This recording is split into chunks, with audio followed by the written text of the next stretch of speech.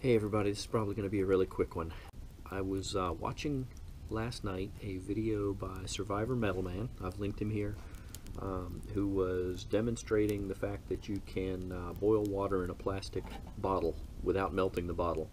Misshapen a little bit, but the bottle survives and you can actually boil water in it by suspending it over a fire.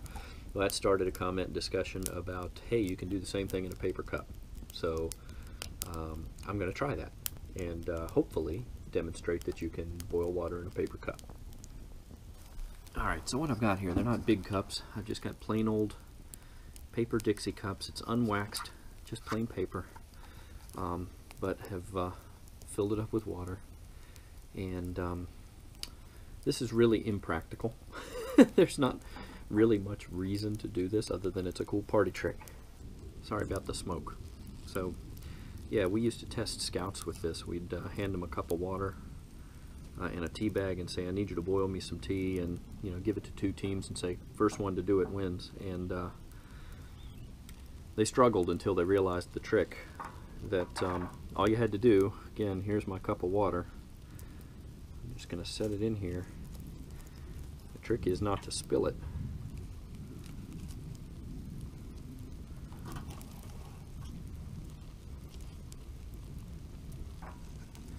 And just for comparison, here's a regular cup. This works for the same reason that you don't want to fall into the water when you're in the winter. There goes the empty cup. Water is a great conductor, and of course the cup gets hot, but water pulls the heat away from it very quickly. Same way it pulls heat away from your body if you fall in. So we're going to let that go a little bit and we'll see what happens. Alright, my first one fell over when a log shifted. Let's try this again.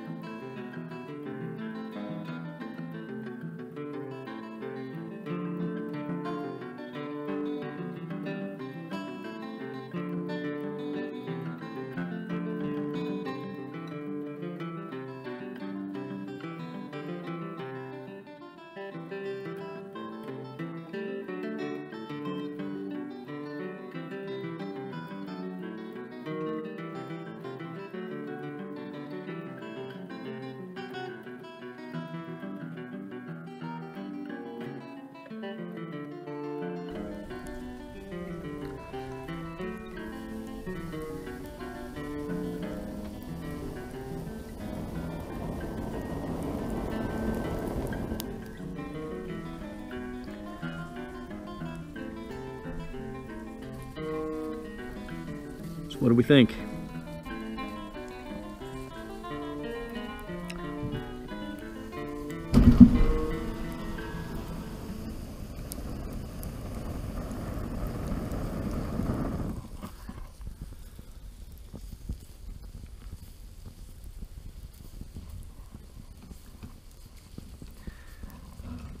Like I say, completely impractical, but fun with physics, huh?